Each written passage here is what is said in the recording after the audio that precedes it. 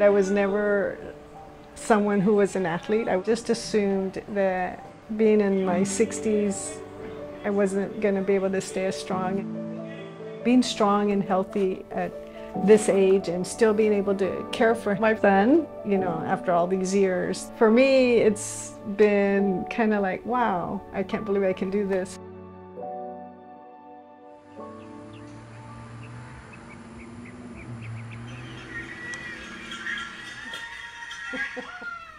These are, he likes the theme runs, but the superheroes. And then we did the turkey trot.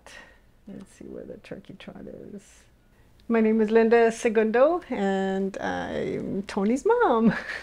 Tony is 34 years old. He's our oldest. 34. Your number's 34. He's our oldest son, and he has had a very medically challenging life. He was diagnosed at 3 days of age with frontoparietal subdural AVN, so it was a issue in his brain with his arteries and veins didn't develop. So they gave us a year, and he is now 34. Wow. So he's been our miracle boy. He had multiple brain surgeries. They had to remove brain tissue, so we never knew what was going to happen after each brain surgery. They were at a point where they said he'll be in a vegetative state, or they said, well, we had to take part of the speech center and stuff. And he did learn to walk when he was almost 3. He learned to walk. He was able to walk till he was 14. And when I used to be in school. And so he did track, Special Olympics, track and field. How many years did I used to be at physical therapy here? Your whole life, dude. We don't use the wheelchair here in the house. I did check with the doctor, and he's like, no, keep his legs moving and stuff, because they do atrophy. And when we've taken him for checkups and stuff, they're saying he's not deteriorating as quickly, but that's because we don't use the chair unless we go out. He's taught me nothing is impossible, because the prognosis was a year, and we just said, okay, well, we're just going to make the most of this year. And then it went into year 2. And then I was kind of a very shy person, and I've learned to advocate. You say no, but let's try. Let's at least try. Let's do the research. And I think perseverance, patience, love, just unconditional love for someone, and that I had that in me and I didn't realize I did.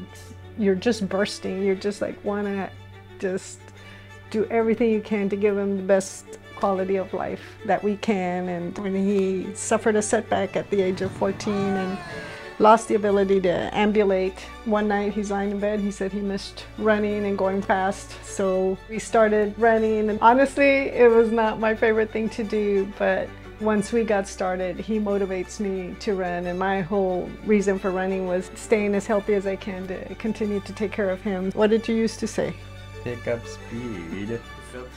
Yeah. So he used to say, hurry up, Mom. Yeah. He's done McAllen Marathon 6 years now. The Independence Run during the summer. And then the Causeway, he likes bridges. And I said, don't look down on the bridges. We do Rock and Roll San Antonio. We've been doing that for like 10 years now. I'd say about 30 half marathons and then tons of 5Ks. My husband served in the Marine Corps for over 20 years, so that was his goal. He wanted to run Marine Corps. He wanted to be a Marine like Dad.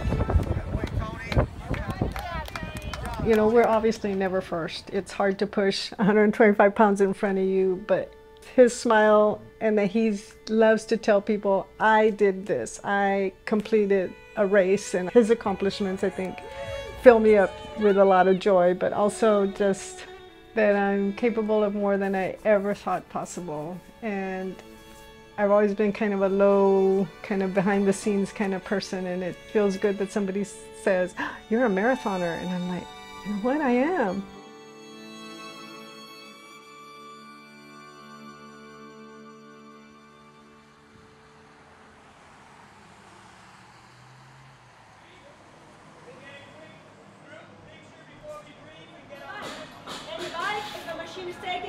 Make it at 10 calories in the machine, okay? After that, we're gonna go into 5 yoga push-ups. Set up at a nice, beautiful plank position, and he's gonna push. I noticed my running, I have become slower, but also I used to just be able to pick him up, piggyback him. I was able to carry him, lift him, do that, and it seemed like in a very short span, I suddenly couldn't do that as well. It wasn't gradual. It wasn't like, oh, he's getting harder to lift. It was like literally 1 week to the next, I just felt like I can't lift him. And it's like that, you know, that can't happen. And so I had a friend and she was, you just got to try CrossFit. And I said, no, I've seen it on TV. I said, that's a bad back waiting to happen. I said, I already have a bad back. I can't, I need to be really careful. And she said, no, try this class. There's people walking around and they tell you the exact exercise and they demonstrate. And I knew when we were exercising that somebody was watching me because somebody was coming to correct me. And so I kind of started feeling like, okay, I'm going to give this another shot. But I also looked around and I was like, I'm the oldest person here. So I was apprehensive because I am 61 years old, and I just felt like, oh my God, I'm this oldie here, and these guys are big weights, and it's like, oh my God, the bar is heavy. And then I'm like, I thought I was strong. It's been one of those where another, I don't know if I'd call it a milestone or something that I never ever thought I could do, and here I am able to do it, and it kind of makes me feel good, but also I can still keep taking care of him. Every time I walk through there, everybody says hi, and I'm like, wow. Everybody's focused and everybody's got their goals, but they take the time to look around. And I think the biggest thing for me has been that I feel like I'm not alone in this, and that I feel encouraged. I feel like it's something that I never thought I'd be able to do, and I'm doing. Do you know your mom can do a handstand? No. I did.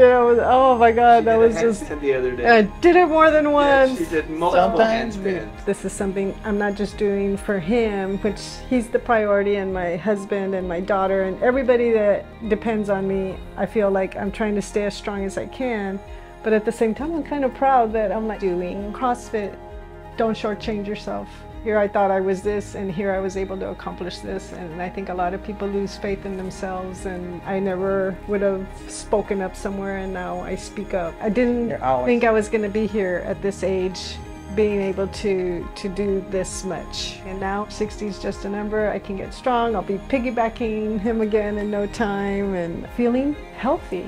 You can do anything. It's possible. And I never ever would have thought that before or then. It's okay to have your down days. I think that's been the hardest part to learn, is that it's okay to say, I can't do it today. And one of the most beautiful things that I've seen in that CrossFit is that there's a lot of good people. I think there's a lot of negativity in the world, but you're out there, there's somebody out there, and you just got to find your people, and they'll help lift you up. And if you can lift somebody else up, then, you know, we help each other.